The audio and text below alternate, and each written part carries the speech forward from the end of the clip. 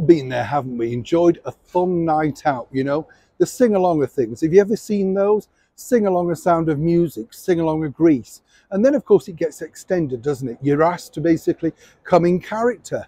You know, I've seen so many great ideas for nights out. People dressed up like the characters from Some Like It Hot, or indeed Casablanca. It's part of the deal, isn't it? But now over here in the United Kingdom, a multi-million-pound virtual experience is looking set to have major difficulties, this time from the woke crowd who want to ban that very, very difficult word for them, fun. As ever, let me explain. Hi, good morning, Neil Sean here in a very darkened London today. I hope you're keeping well. Nice to have you, nice to see your company and all that sort of stuff. Let's have a big wave. I know, a little bit chilly, yes. You can see that, can't you? They can't do two things. And you see how it, yes, you can see. No, it's not the sherry trifle, it's just me, it's a little bit cold. Back as ever to your entertainment story of the day. This really all centers upon a group that really changed, you know, the course of popular music. When you think about it, way back in 1974, they shot to fame, all thanks to the colossal mega hit Waterloo. We're talking ABBA. Now, fast forward, of course, last year they opened their Voyage tour, their Voyage stage experience, should I say, which is going to be going hopefully around the world. This is avatars recreated performing as ABBA right in front of your very eyes. It's proven very successful. And we discussed it on the show before, didn't we, about whether you want to see an avatar or indeed the real person. What's interesting now, though, is over here it looks like ABBA have reached, dare I say, their Waterloo.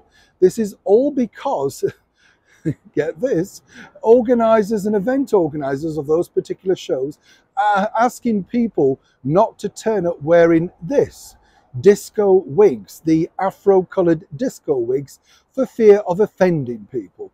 That's right.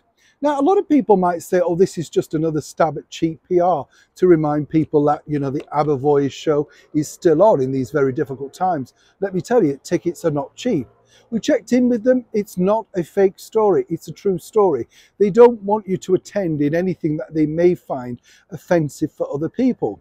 Now, what I find very strange is a lot of my friends who have naturally afro hair are not offended by these wigs at all. In fact, they find them quite funny and more than happy to stand next to somebody in an event where it's all good fun and there's no nastiness at all attached to it.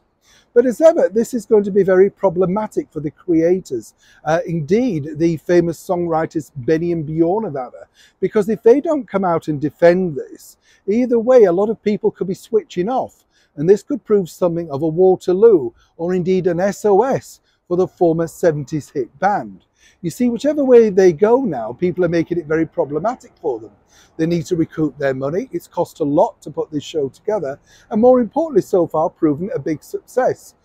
But once again, the woke crowd have decided that it's time to ruin it for everybody else, and by doing this, a lot of people may suddenly now stop buying tickets. I'd love to know what you think to this particular story, genuinely, in the comments below, because this could close the show. It's that serious. And the bottom line is, as I say, without Benny and Bjorn attaching themselves and coming out with some kind of speech, whether they're aligned to it or against it, it's going to prove problematic moving forward. And as ever, that's exactly what the woke crowd wanted. Neil Sean in the very heart of London.